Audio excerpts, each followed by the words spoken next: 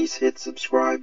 This problem appears at the qualifying examinations for applicants for Japanese government or MEXT scholarships 2020. This problem is from the 2020 chemistry questionnaire for the undergraduate scholarships. The answer key and the original questions are linked in the description. Here we will do the third problem, questions 1 to 3. The question reads, answer the following questions about ideal gas where P is pressure, V is volume, and T is absolute temperature. First question is, which of the graphs A to F in the figure below shows the relation between P on the x-axis and V on the y-axis for a fixed amount of gas at constant temperature T? The second question is, which of graphs A to F in the figure below shows the relation between T on the x-axis and P on the y-axis for a fixed amount of gas at constant V? And the third question is, which of the graphs A to F in the figure below shows the relation between P on the x-axis and PV over T on the y-axis for a fixed amount of gas?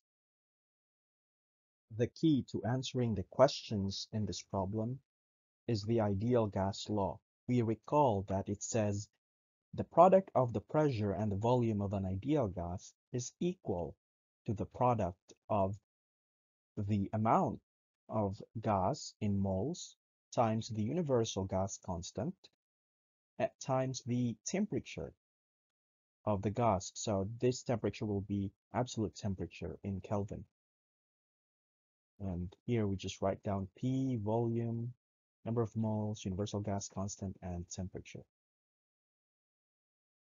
Now let's look at this first question. It says, what is the relation if we set P to be X, so it's in the X-axis, P equals X, V in the Y-axis, so V equals Y, and the amount of gas, that's the N here, and the T is constant, are constant.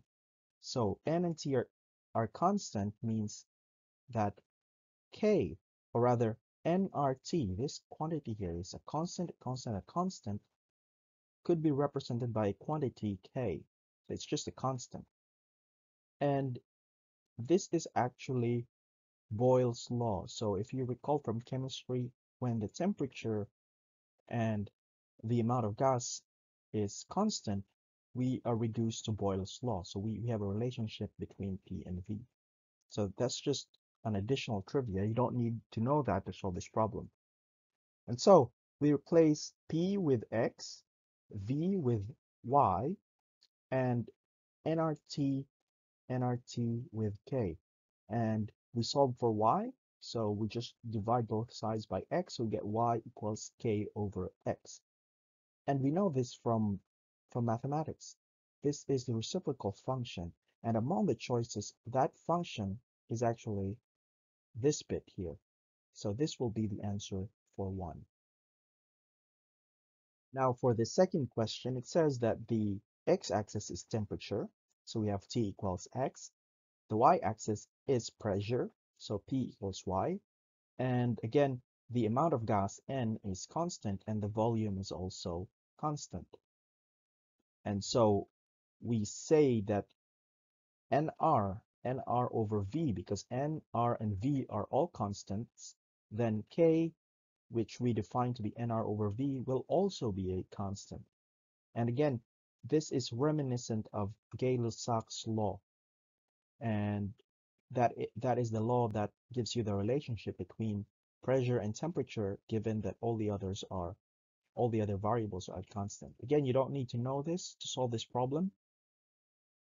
And now we replace P with Y, because P equals Y, so P is replaced by Y with Y. And then V is constant, so let's keep it there. And then N is constant, so we keep it there. R is constant. Then T is replaced with X. So here we have this relationship. Now we divide both sides by V, we get this. And then we know that NR over V is again a constant, K of X. k times x rather. So y equals kx, and y equals kx is just a line that increases and has an intercept at 0. And again, that's just from algebra and analytic geometry. And so this y equals kx is actually this graph here. And so the answer is B.